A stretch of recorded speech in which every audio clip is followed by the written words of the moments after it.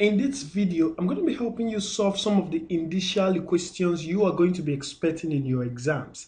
Now, the first question here says, if y raised to power x is equal to 81 and y is equal to 3 raised to power x, find the value of x. Now, in order to solve this question, the first thing we need to do here is represent our equation which says y raised to power x is equal to 81. But note that it said y it's equal to what? 3 raised to power x. So this is going to be, wherever we see y, we put that's going to be 3 raised to power x, or raised to power, this is going to be x, which will be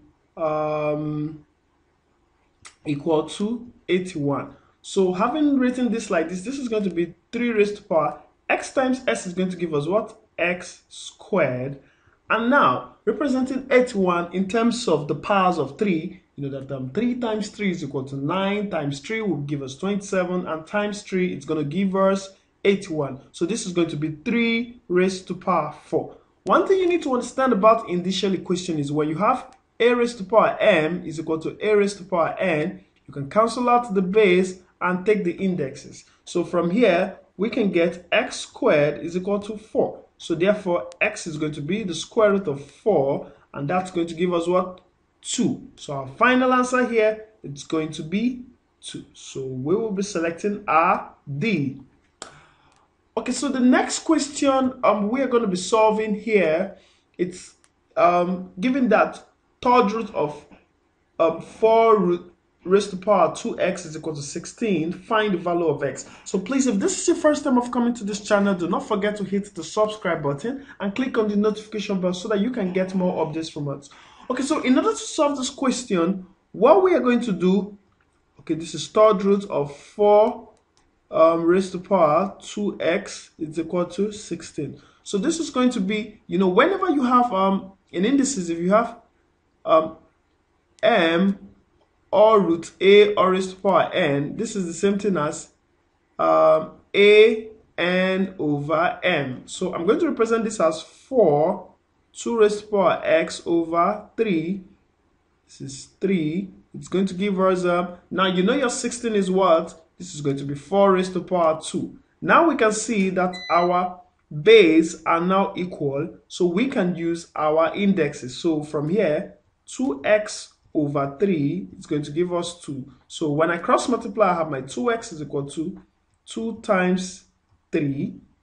Okay, so this my 2x is going to give me 6. Therefore, my x is going to be 6 divided by 2, and that will give me what? 3.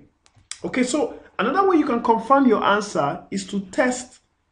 Put your x as 3 and test it. You are going to get whatever the solution is. So our final answer here, it's going to be D, so I'll be marking my D. So the next question says, simplify this. So in order to simplify this, I'm going to put, this is going to be 3 raised to power minus 5n all over 9 raised to power 1 minus n times, this will be 27n plus 1.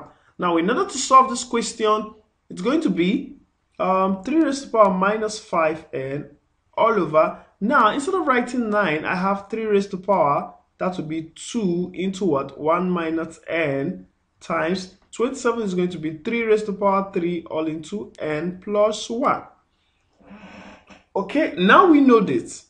The next thing we have to do is expand our bracket. So this is going to be 3 raised to power minus 5 or raised to power n all over. This is going to be 3. This is going to be 2 times 1 is going to give us 2 minus 2 times n is going to give us minus 2n. Here it's going to be times, this will be 3 times n is going to give us 3n, and we have 3 times plus 1 is going to give us plus 3. Okay, so now we know this. We cannot apply the rule of indices. Here we're going to have 3 raised to power minus 5n. Now since there's a division here, it's going to be minus into 2 minus 2n. So we now have times 3 raised to power 3n plus 3. Okay, so in order to break this equation further, okay, in order to break this equation further, we're going to say this will be 3 minus 5n. So minus times 2 is going to give us minus 2, and minus times minus 2n is going to give us plus 2n. So we now have times 3 raised to power.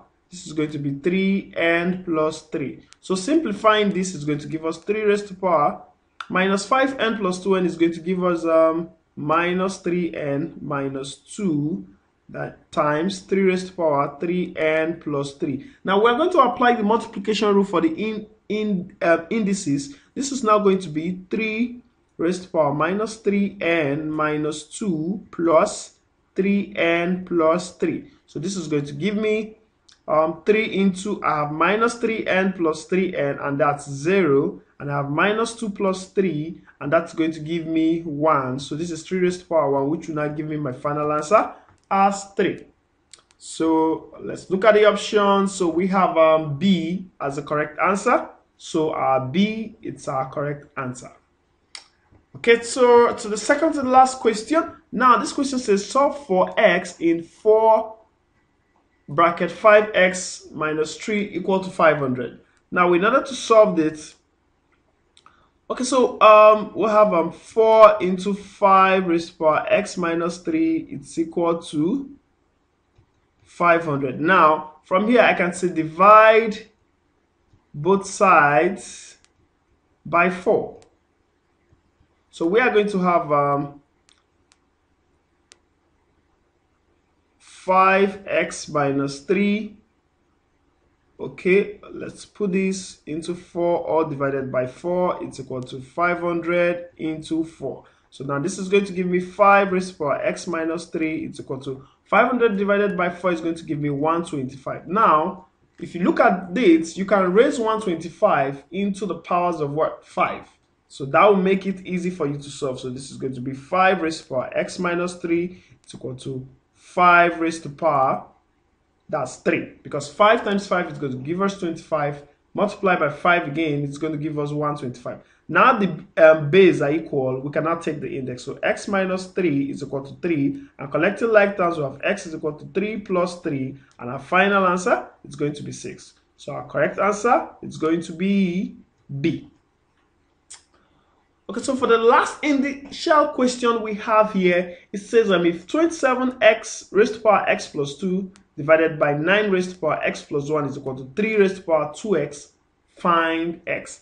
Now in order to solve this, right, 27, that's x plus 2 divided by 9 is power x plus 1 is equal to 3 raised to power 2x.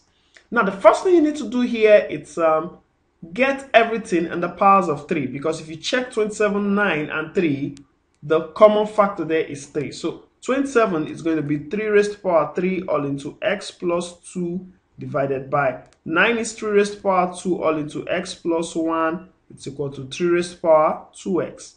So this is going to be 3 raised to power 3 times x is 3x plus 3 times 2 is going to give us 6 divided by, this will be 3 times 2x is going to give us 2x plus 2 times 1 will be 2, which is equal to 3 raised to power 2x.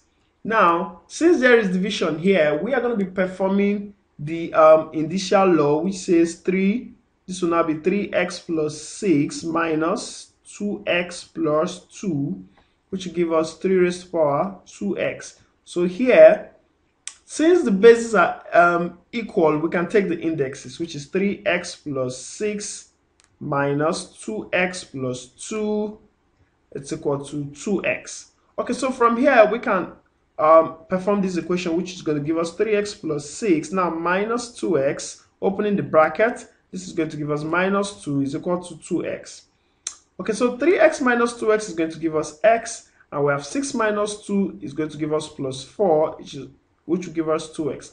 Now collecting like terms, we have 4 is equal to 2x minus x. So from here we have we're going to have 4 is equal to 2x minus x is what? X. So x is therefore equal to 4. And our final answer here is C. So I'm going to circle my C.